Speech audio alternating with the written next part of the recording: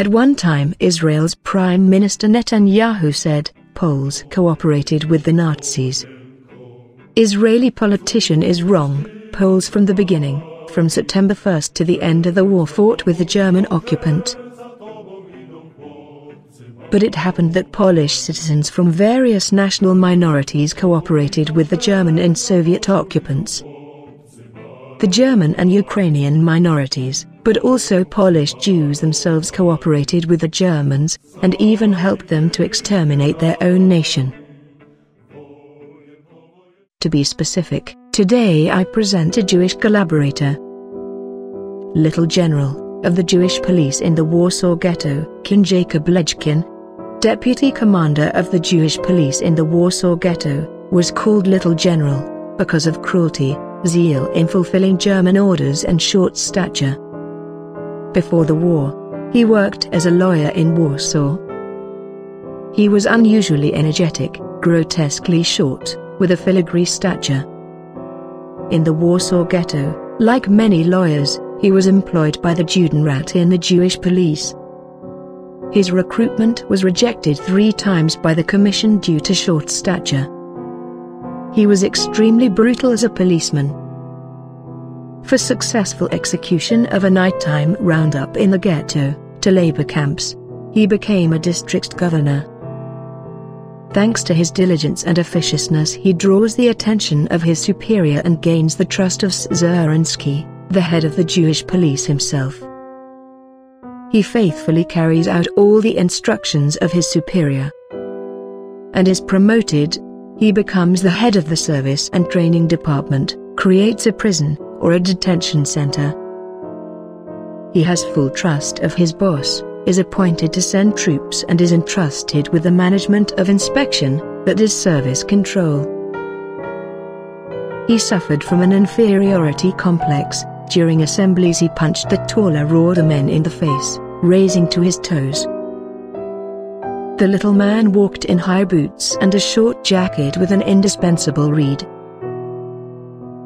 After the Gestapo arrested Zerensky on May 1, 1942, he takes over the duties of a Jewish police commander. However, when Zerensky was released and returned to his post on July 26, 1942, on condition that he would coordinate the participation of the order service in the action of deportation and the final liquidation of the ghetto, Lejkin again takes up the position of his deputy. However, during the July deportation, Lejkin was the actual head of the Jewish police and became a very controversial figure during the deportation.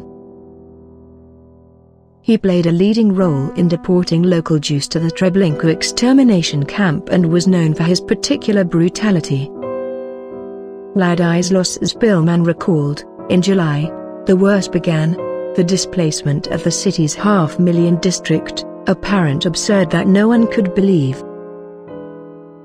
In those first days, the action was carried out only by the Jewish police, with 3 bravos at its head, Colonels Zerensky and Captains Lejkin and Ehrlich. These men were not less menacing and merciless, but perhaps even more vile than the Germans were, when they found the people who, instead of going down to the courtyard, hid somewhere. They were easily bribed, but only with money. Tears, begging, and even desperate screams of children could not move them. Jewish police officers were forced to catch people and put them on Umschlagplatz. At the beginning of August, Lejkin issued an order that each policeman must hand over 5 people. In order to fill their quota, the police committed greatest atrocities. After the second week, the role of the policeman was mainly to escort those captured. Lejkin moved quickly from a lodger room to his own 3-room flat with beautiful furniture. Where did he get the money for it? He was called a little man for big business. He was suspected of accepting bribes and presents given in order to obtain posts in the Jewish police. People in the ghetto sneered that the leaders of the order service, including Lejkin, had already won the war because they were vaccinated against typhus, protected against hunger and friends with the Gestapo. about a month after the Great Deportation of Jews to Treblinka, during which he showed special ruthlessness. On October 29, 1942 at 1810 he was killed in an execution carried out by Elias Zruzensky from the Jewish Combat Organization. It was one of the first executions of Jewish collaborators in the Warsaw Ghetto. Lejkin was buried in the main avenue of the Jewish cemetery at Okopua Street in Warsaw, Section 12, where he rests to this day.